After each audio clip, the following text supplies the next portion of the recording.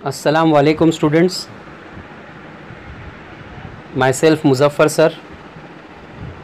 और काफ़ी लेक्चर्स के बाद लेक्चर के ज़रिए हमारी मुलाकात हो रही है अभी, है ना। तो लास्ट टाइम हमने 7वां लेक्चर कंप्लीट किए थे, बदलना म्हणजे।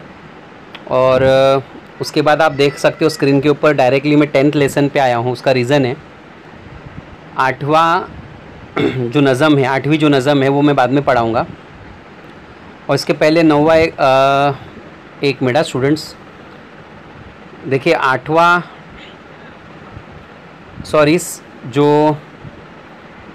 8वीं नज़म मैं बाद में पढ़ाऊँगा। और उसके बाद में ये 9वां जो सबक है, ये तरफ जो आपके स्क्रीन पे अभी दिख रहा है, ये अभी ओमिट हो गया है। मतलब ये ओमिट है, ये अभी बोर्ड से कैंसिल हो गया है ना। तो कुछ सबक और कुछ नज़म कैंसिल है, जिसमें से तरफ ये जो चैप्टर है ये कट किया गया है बोर्ड से। तो मैं नज़म आपको बाद में कराऊंगा, इसलिए मैं डायरेक्टली आपके 10वें सबक पे आया हूँ, जिसका नाम है डास पीटिका।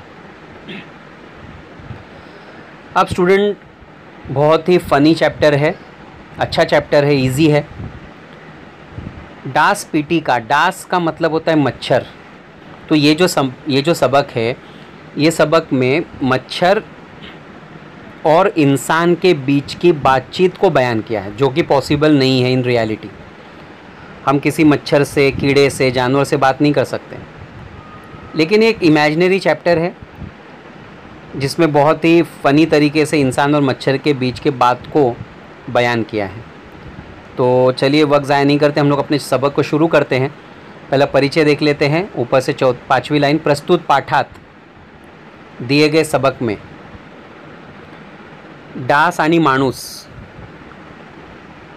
मच्छर और इंसान, डास मतलब मच्छर आणि माणूस यांच्यातील संवादाच्या आधारे, इनके बातचीत के ज़रिए, संवाद मतलब बातचीत, डासांसारख्या कीटकांना, मच्छर जैसे कीड़ों को, कीटकांना मतलब कीड़ों को, मकड़ों को, माणसासारख्या भावना असतात, इंसान की तरह जज्बात होते, इंसान की तरह फीलिंग्स होती है, अशी कल्पना करून, ऐसा इमेजिन करके, विनोद शैलीत, बहुत ही मजाकिया तरीके से लेखकाने वर्णन केलं है, मुसन्निफ ने बयान किया है। जैसा मैं आपको शुरुआत में बताया कि एक फ़नी चैप्टर है, एक इमेजिनरी चैप्टर है, क्योंकि यहाँ पे मच्छर और इंसान की बातचीत को बयान किया है। चलो देखते हैं हम लोग सबक में क्या है। त्या माणसाला बाकी काही प्रश्न नव्हते, उस इंसान को दूसरे कुछ सवालात नहीं थे। तो सगळीकडे जमवून घेणारा माणूस होता, वो सब जगह एडजस्ट करने वाला इंसान था। जमवून घेणारा मतलब एडजस्ट करने वाला। फक्त त्याची एक अपेक्षा असे, उसकी सिर्फ एक अपेक्षा मतलब एक होप, एक उम्मीद थी कि रात्रि निवांत झोपता यावे, कि रात में मैं सुकून से सो। निवांत मतलब सुकून से। तो उस इंसान के सामने कुछ सवालात नहीं थे, बस सब कुछ एडजस्ट करने वाला इंसान था। सिर्फ एक उसकी एक उम्मीद थी, एक होप रखता था कि रात में मैं सुकून से सोऊं। पण ते डास, लेकिन वो मच्छर तेवढी ही इच्छा पूरी होऊ देत नसत। लेकिन वो मच्छर इतनी सी उसकी जो इच्छा है वो पूरी नहीं होने दे रहे थे। त्याला काय म्हणावे, क्या बोलूं। हा झोपला की झाली त्यांची गुणगुण सुरू। जैसे वो सोता था कि झाली त्यांची गुणगुण सुरू। गुणगुण आवाज़ है, आप कभी एक्सपीरियंस किए होगे, आपके कान के पास अगर मच्छर घूम रहा रहता है, देखो ऐसी आवाज़ आती है, ठीक है। आपने भी एक्सपीरियंस किया होगा मच्छर के काटने को। ऐसा कोई इंसान नहीं है दुनिया में कि कभी किसी को मच्छर ने काटा ही नहीं है। आपके घर में हो गए, घर में नहीं है तो कभी बाहर आपने एक्सपीरियंस किया होगा।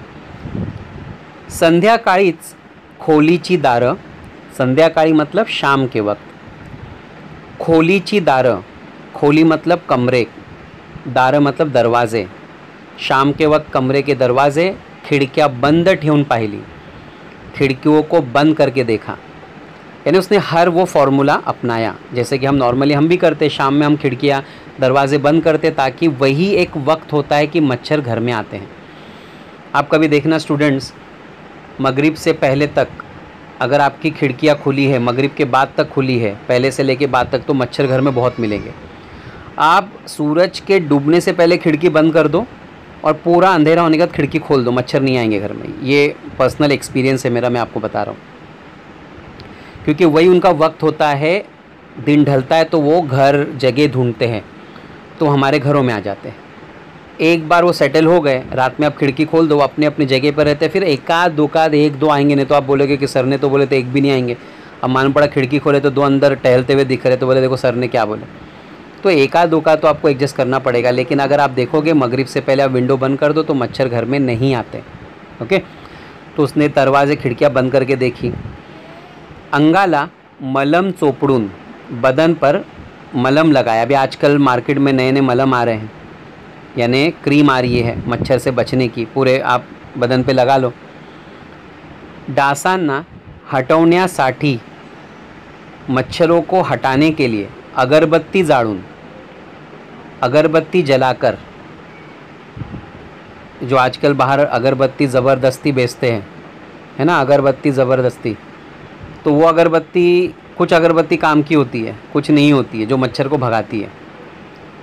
सगळं करून झालं, सब कुछ करके देखा। डास दाद देईनात, दाद देईनात मतलब मानने को तैयार नहीं थे, कुछ भी कर लो, सुनने को तैयार नहीं थे।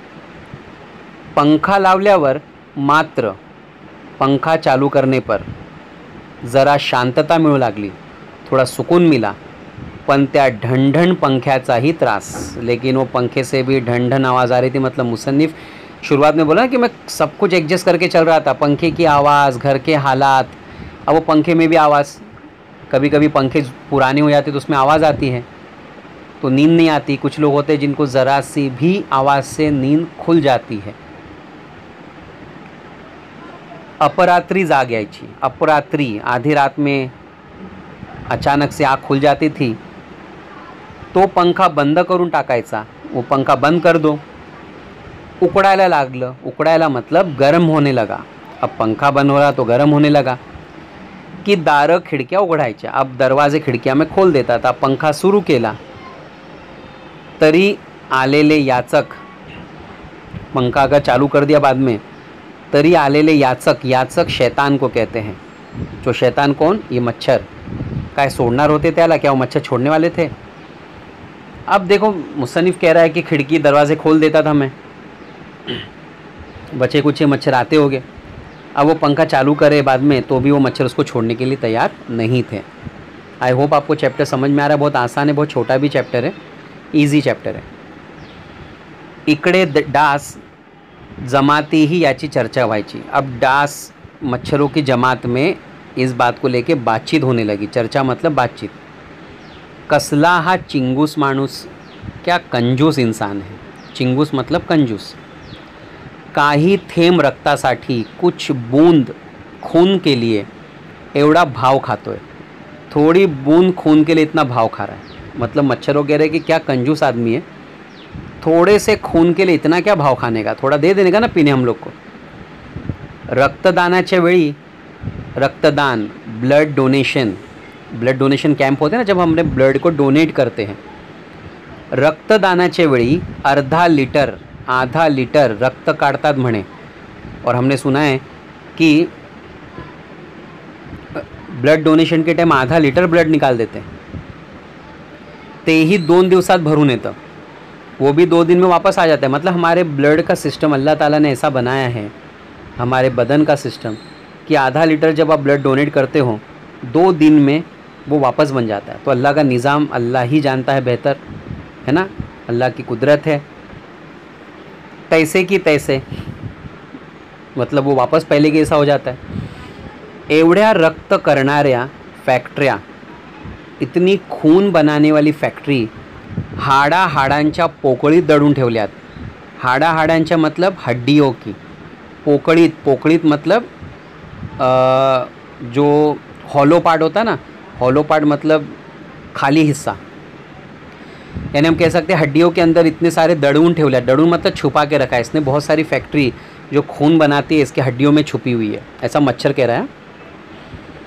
आम्हा गरिबांना 4 थेंब देताना, हम गरीब बिचारों को 4 बूंद देते वक्त याचा हाथ का अकड़तो, क्या इसका हाथ अकड़तो मतलब ये अपना हाथ मतलब कम कर देता है, मतलब वो इतना कम कर देता है अपने आप को। हा मात्र कुठल्याही झाडांची फळं तोड़तो।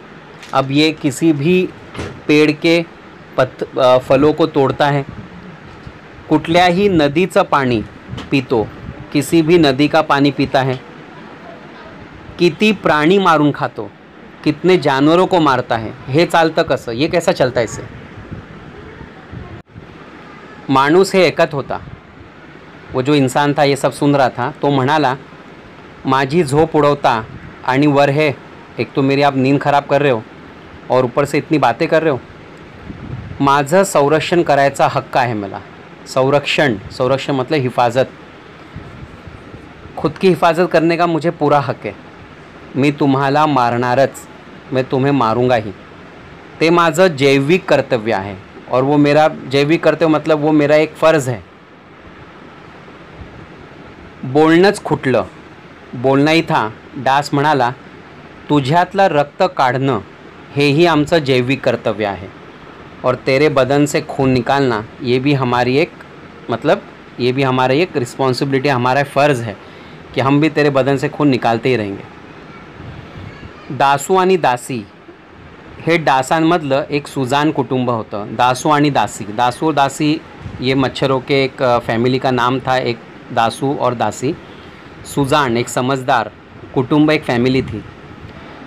ते इतर डासांना म्हणालं, वो दूसरे मच्छरों से बोले आपला जन्माचा संसार संबंध, हमारा ज़िंदगी भर का ये एक संबंध है, एक रिलेशन है। बोलणं तोड़ून कसं चालेल, बातचीत अगर हम बंद कर देंगे तो कैसे चलेगा।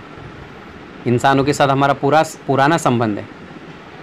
इतरांनी मग बोलणी करायला त्याची नियुक्ती केली। इतरांनी मतलब दूसरे मच्छरों ने इंसान से बातचीत करने के लिए उससे मतलब उन लोगों को मनाया। नियुक्ति के लिए मतलब अपॉइंट करना, यानी फिक्स करना कि आप बात करो।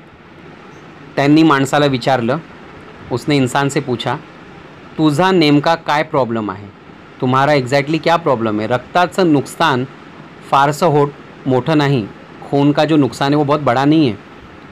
काही मिनिटांनंच ते भरून येतं, कुछ ही मिनट में तो भर जाता है।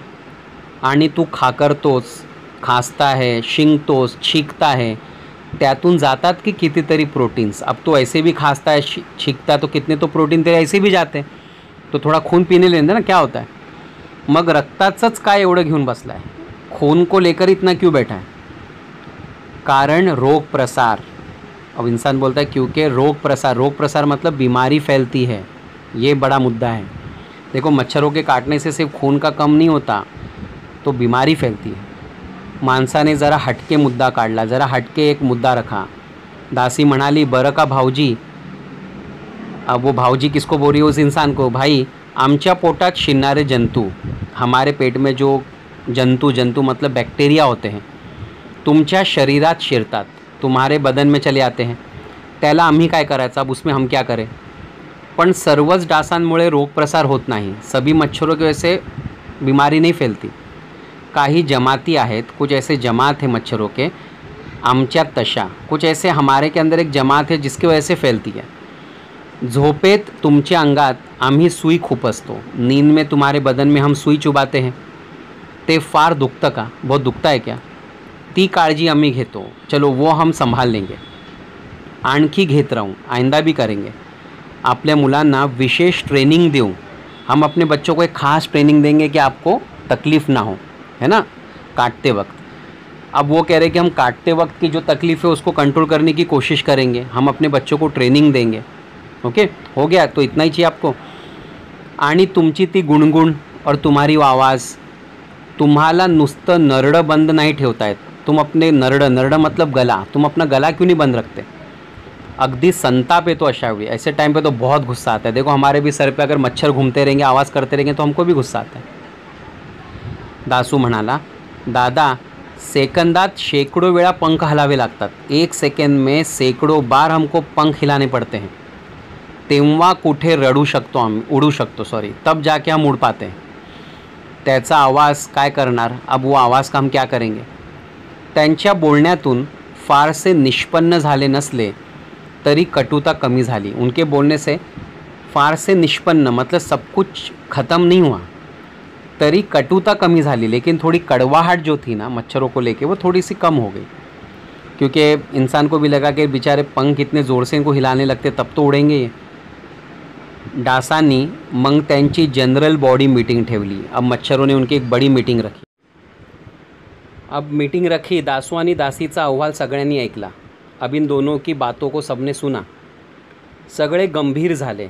गंभीर मतलब सीरियस. हर कोई इस मैटर पे सीरियस था. विचार विनिमय सुरू झाला. विचार विनिमय मतलब सोचना शुरू हो गया सबका. त्यांच्यातला एक डॉक्टर संशोधक पुढे आला. उसमें एक डॉक्टर था. संशोधक मतलब एक साइंटिस्ट था जो आगे आया मच्छरों में. मी एक लोकल एनेस्थेशिया देणारं रसायन शोधलं है.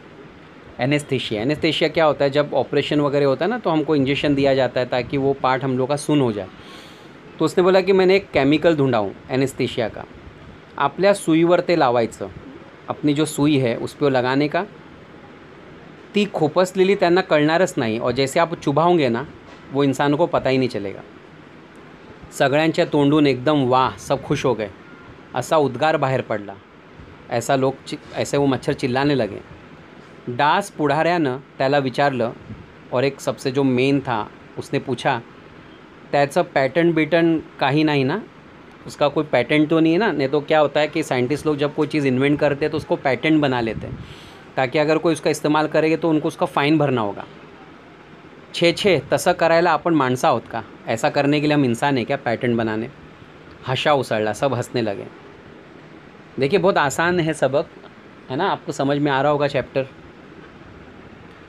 तो पुढे म्हणाला, वो आगे बोला, ज्या वनस्पतीपासून ते रसायन मिळतं, जिस प्लांट से ये केमिकल मिलता है त्या मुबलक आहेत, वो बहुत है. आणि त्यांनी सहकार्य करायचं कबूल केलं आहे. सहकार्य मतलब मदत. और उन प्लांट ने भी हमारी मदद करने के लिए कबूल किया है. शिवाय इसके अलावा आपल्या शरीरातल्या ज्या जंतूंसाठी अपने शरीर के अंदर जो बैक्टीरिया है आपणच ती एंटीबायोटिक घेतली तर, और अगर हम समझो एंटीबायोटिक अगर खुद ही पी ले तो हमारे जो शरीर के बैक्टीरिया मरेंगे तो इंसानों में हो जाएंगे नहीं. आता राहिला प्रश्न आपल्या गुणगुणीचा. अब अपनी आवाज़ का. माझे त्यावर प्रयोग चालू आहे. मेरे उसके ऊपर एक्सपेरिमेंट चल रहे हैं. इंशाल्लाह बहुत जल्दी उसका भी रिज़ल्ट मैं दे दूँगा. म्हातारा डास म्हणाला. एक बूढ़ा मच्छर बोला, माणसाला ऐकू येतं ते कानानं. इंसान को कान से सुनाई देता है. तो कान टाळला की झालं. अरे वो कान ही टाल दो ना, मतलब कान की तरफ जाओ मत उड़ते हुए. गाल है, कपाळ है, कपाळ मतलब माथा है, शक्य तो पाय पकड़ा, ज़्यादातर पैर के ऊपर निशाना रखो, प्रश्न सुटेल, सवाल ही ख़त्म. आणि मग ते सहकार्य पर्व सुरू झालं. फिर एक दूसरे से सहकार्य मतलब एक दूसरे की मदद करने का टाइम शुरू हो गया. एक पहिली छान झोप झाली. एक अच्छी नींद हुई की दूरून गुणगुणणं ऐकू आलं तरी त्याला चालतं. दूर से आवाज़ अगर सुनाई दे रही है तो चलेगा. आता तो डासांच्या त्या गुणगुणीत संगीत शोधू लागला. अब इंसान क्या करने लगा, वो मच्छरों की आवाज़ में अब एक गीत ढूंढने लगा. एकदा सकाळी त्याला त्याचा तरुण पुतण्या म्हणाला. और एक दिन सुबह सुबह उसका जो भतीजा है वो बोला, तुमच्या चेहऱ्यावर डास चावल्याच्या किती खुणा आहेत. आपके चेहरे के ऊपर मच्छर काटने के कितने निशान हैं. आरशात बघा, आईने में देखो. माणूस हसून म्हणाला. इंसान बोला, तुझ्या चेहऱ्यावर जशा तारुण पिटिका आहेत, तुम्हारे चेहरे पर जैसे जवानी की फोड़ियाँ हैं, तशा माझ्या चेहऱ्यावर डास पिटिका आहेत और मेरे चेहरे पर मच्छरों के काटे हुए निशानी है. छान दिसतात ना, खूबसूरत लग रही ना. पुतण्याच्या चेहऱ्यावर असे भाव उमटले, उसके चेहरे पर ऐसे एक्सप्रेशन आए कि आता काय म्हणावं, अब वो क्या बोलेगा. तो स्टूडेंट्स, डास पिटिका जैसा मैंने बताया परेशानी, और एक मतलब इसका होता है कि जो काटने के बाद की जो फुंसियों के जो निशानी होती है उसको कहते हैं पिटिका. तो डास पिटिका मतलब मच्छरों के काटने के बाद जो फुंसी आती है. तो आई होप ये चैप्टर आपको समझा होगा. ऐसा लगा होगा कि थोड़ा सर ने थोड़ा कुछ जल्दी पढ़ा लिए. इसका एक रीज़न था क्योंकि ये सबक जो है ना बहुत आसान था. मतलब इसमें कुछ ज़्यादा इतना नहीं था कि एकदम डिटेल में हम समझे. तो आई होप ये चैप्टर समझा होगा. तो आप इसको अच्छे से रिवाइज़ कर लेना बाद में अगर कोई डाउट है तो. ओके, टिल देन अल्लाह हाफिज़, टेक केयर. नेक्स्ट लेक्चर में हम लोग आगे चैप्टर को कंटिन्यू करेंगे.